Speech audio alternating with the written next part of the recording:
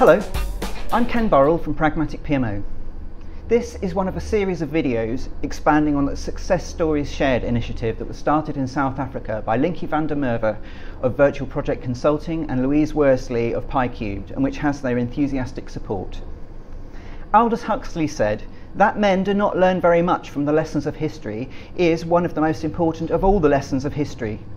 Project management research has shown that project managers prefer to learn by face-to-face interaction rather than by searching through lessons learned databases. I think that project managers can learn a lot from each other's success stories and also from sharing their scars. So, as part of my campaign for Real Project Managers, on your behalf I'm talking to some real project managers I've had the pleasure of working alongside so that you can benefit from their experience. Today, I'm delighted to have with me Nicole REILLY, who's going to share some of her experiences with us.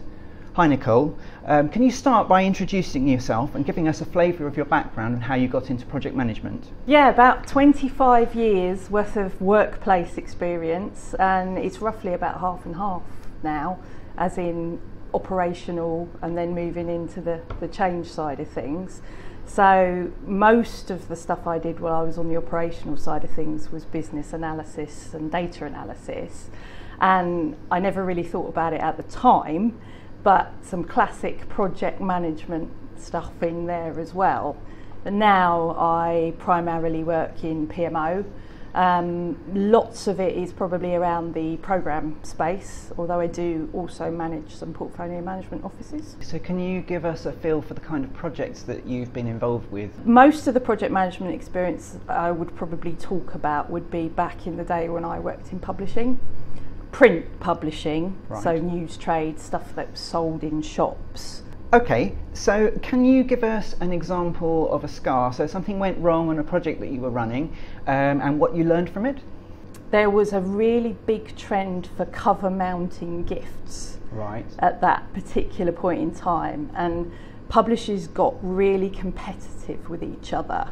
And typically, as a circulation manager, you were told about something rather than consulted about something. Okay. So we had this particular publisher who informed us very late in the day that he had an offer from a cereal company to cover mount some cereal onto his particular publication. We never saw the product. What we had to do was get the copies of the magazine to an outworker to actually attach this serial to the magazine. Right.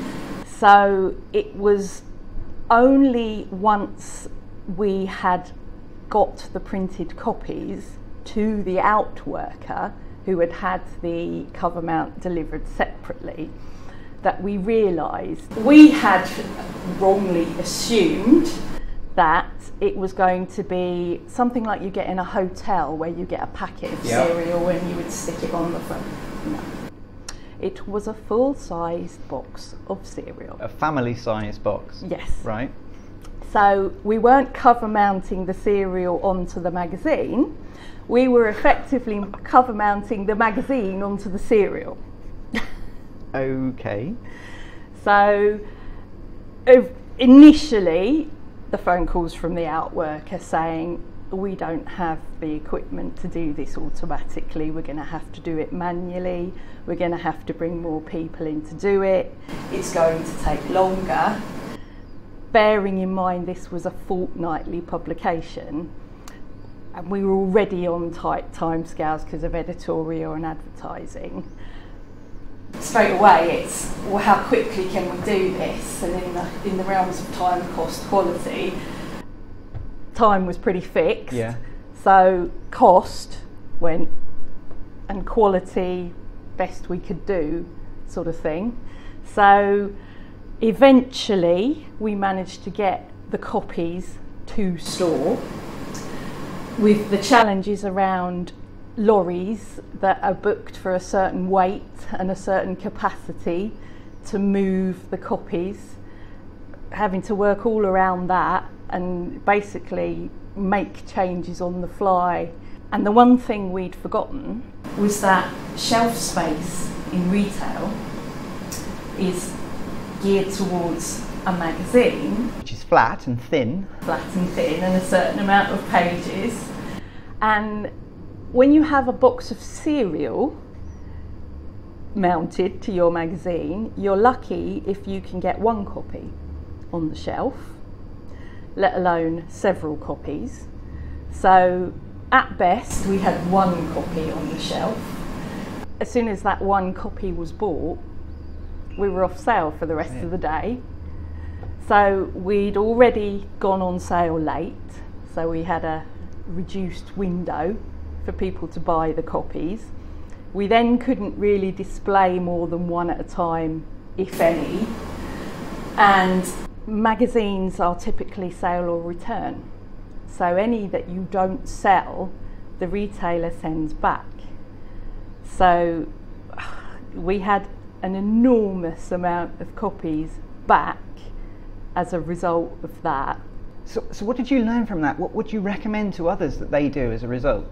I mean, number one was about the communication side of things and using the subject matter experts that were actually available. If a publisher if he just phoned up and said, I've had this offer from this company, and given us product description, exactly what it was, rather than leaving us to assume, we could have used all of the various different subject matter experts that we had in the business to say, how is this going to affect distribution? How is this going to affect timelines? Can retailers handle it? Can we maybe not do this as a sale or return product? Can we say perhaps it's a firm sale product? I mean, mixing print and food items is pretty much a no, don't go there anyway, because one of the major things we had when we took all the copies back was that we had to strip them all apart again, because all of our waste arrangements were around paper, not food. Right. So we'd already incurred the cost of cover mounting it, and then we had to incur almost the same costs of separating them. Okay, so how about a success story then? Something that you habitually do on projects that you believe leads to success that you would recommend to others to do? You can never have too much communication in your plan.